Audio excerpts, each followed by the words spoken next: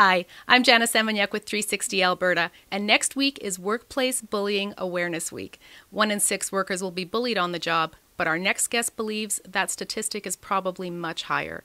Joining me is Linda Crockett, who is a trauma specialist and workplace bullying expert. Thank you for joining me, Linda. Thank you for having me, Jana. I really appreciate it. So, 1 in 6, what do you think the statistic is really? The statistics are always low because most people are not coming forward. This is a type of a workplace abuse that really shames people into silence. And there's a stigma. So most people are not coming forward. I think we'll get more valid statistics in the next couple of years. But right now I'd say that's pretty low. And what does your work do on the whole? What do you do for people? So anywhere from prevention work, which is training, advocacy, consultations, needs assessments. Prevention work can be very, very creative, so all kinds of programs there, to intervention work. So I do needs assessments, I do consultations, I work with leadership, and I'll also on a coaching basis, but I also work with individuals, and I do a combination that's unique. I guess it's a coaching, counseling kind of combination. This is an experience of a human experience. So there are lots of issues involved. There's self-esteem, there's fears, there's anxiety. So you need that coach combination so that you can work on many different levels that show up. But I'm also a therapist. I'm a trauma therapist. I'm a social worker in clinical practice, in private practice. So if there are more clinical interventions needed, I also specialize in that area. So going back a little bit, was there something in your life that motivated you to really want to help people that are being bullied out there? There is. I've been in social work for 32 years, and at the 22-year mark, I have to say that I didn't know what workplace bullying was. I certainly was an expert and highly trained, I should say anyway, in assessing and addressing child abuse, domestic violence, sexual abuse, addictions, all kinds of abuse. I even trained investigators in child protection, so I really had my eye on the signs. But when it comes to the sophisticated nature, the insidious nature of workplace bullying, I didn't have language for that. None of my colleagues had language. Nobody was really talking about it. So at my 22-year mark, I hit rock bottom with a workplace bullying situation that got me at probably one of my lowest points of my life, because I was going through the grief of my mother was dying and passed away during that time. And so it was a double whammy that they got me when I was down. And so I really suffered. There was a good 3-year period where it wasn't just one-on-one bullying or leadership bullying me. It was a mobbing situation. So the mobbing situation meaning that it was 2 or more people that were ganging mentality, right? And the main bully in my life at that time was a psychologist. So he really knew how to get to people's, sore spots or whatever, or their fears. He knew how to manipulate situations, and he actually probably, in my opinion, groomed other people to join his nature, and that would be my supervisor that was a social worker, another supervisor that was an acting pastor. He also had a couple of HR people and his office manager. So that would be called a mobbing situation, and it certainly wasn't my first time being mobbed in the workplace. When I finally hit rock bottom and did some research on this, trying to figure out what was this that was happening to me, because I knew it was hardworking. I knew I hadn't done anything to deserve it. But I realized that in my 22 years, I'd probably witnessed it and become a target of it throughout my entire 22 years in every department I ever worked in. I just didn't have names for it. So finally, when I hit rock bottom and I went looking for help, there was nothing. And any therapist I tried actually made it worse, because she didn't really know what she was doing. And it made it worse for me. I couldn't find any help. So I knew what to do to recover. I certainly did my recovery work, and I decided to get a master's degree in this area and keep pursuing more and more information, learning as much as I can, and start a company that would be there for people who didn't have my experience. I had 22 years of my hands in systems. I knew how to walk people through systems. I couldn't even survive it. So I worried about people who didn't have my kind of training, who didn't even have English as a first language. How are they going to survive? So I knew this was coming in Alberta. We would finally have law someday. And so I decided I would open up a service that would meet those needs. So it sounds like it does not stop at high school. Oh gosh, no, it doesn't stop at high school. It doesn't even stop it when you become a senior. I mean, I hate to always deliver this terrible news, but the youngest that we know of that's taken their life because of bullying is 8 years old, and 9 years old, and 10 years old. But we also know that people our age and older, right through to seniors in facilities, are taking their lives because of bullying. And we know that people are taking guns into schools because there's underlying issues of bullying. This is far more serious than people realize. So, yeah, it's all ages, it's all cultures, all religions, all professions. So there is nobody who is exempt from being bullied. No one is exempt from being bullied. The only type of people I have not seen come to my office are people that work in funeral homes. I haven't seen anybody there yet. But I have seen nurses, teachers, firemen, paramedics, lawyers, psychologists, social workers, you name it. I see them. Construction, oil and gas, retail, every form you can think of. I've seen them. I've talked to them. I have to say, Linda, reading some of the behaviors of a bully, some of the items were very, very, very obvious and noticeable, such as, circulating offensive pictures or calling names.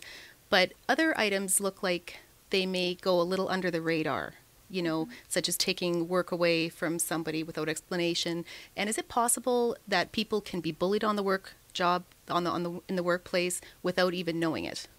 I would say that's more possible than you realize. That we have, as a society, the behavior is so normalized, it's happening right in front of your face and you don't even know it. I remember sitting with a group of probably 8 women, and I was training them at a table.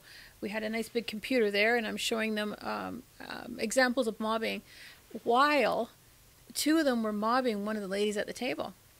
I remember another group of 80 people, 80 professionals. They were master's degree, PhD up, all managers, leaders in some way, shape, or form. And we watched, myself and my facilitator watched, as 2 women at the back were trying to recruit other people to their table and doing bullying tactics towards us as facilitators as we were training on it. So they were whispering notes, rolling their eyes, making derogatory comments about us, and trying to recruit the people beside them to join them in it. It was happening right in front of us. And we had, 70, I said 70, so we had 6 to 8 people to manage. We took care of that. But at the end of the day, I realized that's the epitome of how it can happen right there, and you don't even see it. So the other validation for that is that I will always ask how many people in this room have known somebody that's been bullied in their life, and I will get 98% to 100% of hands showing every time. So Linda, if you do realize that you're the victim of being bullied, what should you do? If you're realizing that something's not right, you're just confused, you're getting mixed messages, you've got this gut feeling, start documenting right away. Start documenting dates, times, where were you, where did it occur, who was there, what was said, how did it make you feel, and what did you do, who did you tell about it. Just document. Don't keep those documents around. Keep it in a secure place. I always recommend take it home. If you get a nasty email, send it home, but print it off. Keep it in a binder. Keep it in one spot, because it can get really messy in here as well as in your note taking, and then that actually makes you feel less confident. So for your own health, keep it in one spot. The other thing is, make sure your doctor knows, because you want another professional documenting and monitoring your symptoms. We don't want you getting sick. We don't want you developing anxiety and having panic attacks. We want to monitor. But most of all, I want another professional documenting that. If you're not sure still, come and see one of us. Come and see me. I'm not the only one in Alberta doing this work. And if you're in an area that I can't get to, I will certainly help you find somebody. So, see a workplace coach. Make sure they have some knowledge in this area, or see an HR consultant that's in private practice. And make sure whoever you're looking at has the qualifications and experience in cases of psychological harassment, because this is new. So make sure you see somebody that knows what they're talking about. So is psychological harassment different than the rest of the types of bullying? Psychological harassment is the terminology being used in cases of Workers' Compensation Board And in the Occupational Health and Safety Act, we're looking at the definition of harassment. And they put the word bullying in there. And I think it's important for people to know that bullying is psychological harassment. And it kind of is on a spectrum where it can progress to become psychological violence. I don't know if you've heard of the term gaslighting, and I'll talk to that. But what we're looking at is we need to understand that psychological harassment is never a one-time incident. It is an accumulation of incidents over a period of time, 3 months or more, I would say. Research will say 6 months or more, but we're seeing cases of 3 months or more. So you need to know it's never a one-time incident, psychological harassment. It's very similar to domestic violence and sexual assault because there is that shaming factor, and it's in the closet, and people doesn't want to talk about it. But, with time and with awareness and people talking and people filing complaints, as per our law anyway, we'll see a change in that stigma like we have with domestic violence and sexual assault. We're no longer always blaming the victim. And if we see a coworker being bullied, what should we do? Again, document. Even if you don't plan to make a complaint, you are now in Alberta, you have a responsibility as an employee to make a report. So at the very least, start making your notes, keeping those documentations is primary. A witnesses or a bystander is the best, most powerful resource for ending bullying. Unfortunately, most bystanders leave. Many more bystanders leave than people that are targeted because they just don't want to work for that kind of an organization that promotes it or tolerates it. So if you're a bystander, make sure you're documenting. Make sure that you have some knowledge. You're not making assumptions. You're not basing it on a bias. Get yourself look at a book. Make sure you've got some clarity on what is the definition of bullying, what is and what is not. That's why training is so important. Like any other massive change in a society, we'll see a pendulum kind of swing into the extreme of everything's bullying now. And I'm hearing a bit of that. And we need to understand what it is and what it isn't and what to do about it. That's why we emphasize training and not just a 1-hour basic webinar that you check a box off. That's kind of cheating in a way. You're not really getting the full picture. Take some training, half day, full day, with somebody who knows what they're talking about. Read a book on it, read a research paper on it, get some clarity if you're a bystander, and then let the person know that we have policies and procedures here. We also have an employment assistance program if you need some help. Here is somebody that we know that works in this area. Give them some support that way and accept that they might not want to report, but you still have a responsibility to do so. And that brings me to another question, the bully.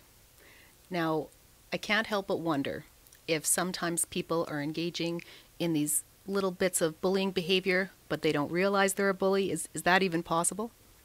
I believe it is possible. So in the Act it says a variety of the definition is a variety of tactics over a period of time, right? So tactics being what you said before, gossip, undermining, throwing people under the bus, rumors, telling lies, all that stuff over a period of time, and I said 3 months.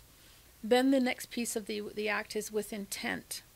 So as a therapist, I am trained to look at the holistic picture here and really understand the human nature of that.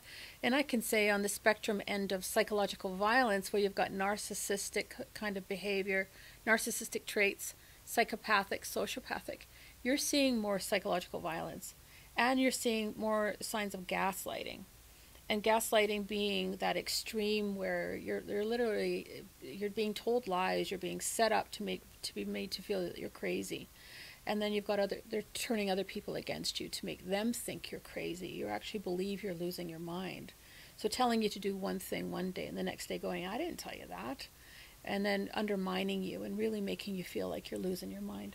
The other end of that spectrum is the majority of bully types. And I see some of those bully types because after an investigation identifies that somebody has been bullying and the employer wants to keep that person because they're good at their job, they'll call me and say, Linda, will you do some work with this person? We'll send them to you on a mandatory basis.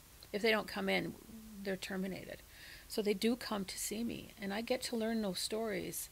And I do get to learn that there's a lot of very valid factors that are layering on top of layers that actually disconnect these people from their moral gauge, right? So they've forgotten who they used to be, and they got away with insulting people. They got away with harassing. They got away with incivility and abrasiveness, and some of them got promoted for it, and some of them got rewarded for it.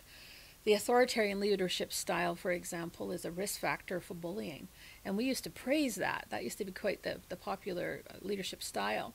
The laissez-faire leadership style is another risk factor because that's where they're doing nothing, and there's all these historical employee issues that are piling up, jealousy, imbalance of work, resentments. That's a risk factor for bullying. So all these factors have to be teased out and understood and assessed individually because every bully is different, and some of them might be suffering from a mental illness that they never got treated, or they're not taking their treatment. Some of them might have addiction problems. Some of them might be having affairs in the workplace and they want to scapegoat somebody else so they don't get caught. So there's all these interesting stories, you know, that they might have a physical illness that was never assessed. That's the kind of thing I'm seeing. And we get to work with all those layers. We find out there's actually there's underneath there, and it's not easy to get there, but it's doable because these brains of ours are not hardwired, and we can change. It sounds like there is so much more to workplace bullying than we all thought at first. You betcha. It's very complex. It's insidious. There's many layers involved. Just with you and I here, there's 2 human stories right here. You know, so when you've got a case of bullying, there's usually 2, 3, 4 people. That's 4 stories.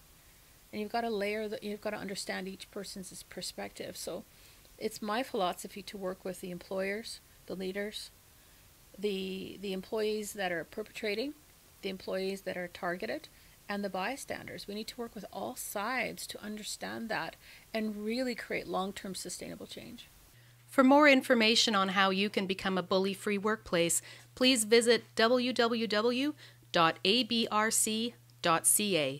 I'm Jana Semeniuk with 360 Alberta.